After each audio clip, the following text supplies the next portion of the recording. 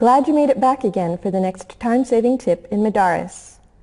The topic for today is adding comments to pattern files. Did you know about the various ways to add comments to your pattern files in Modaris?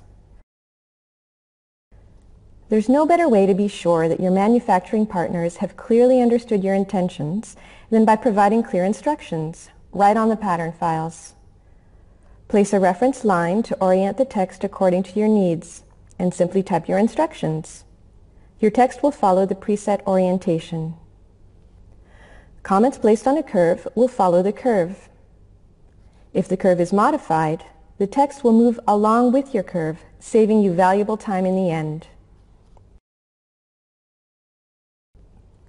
Thanks for watching today's tip. See you again next week.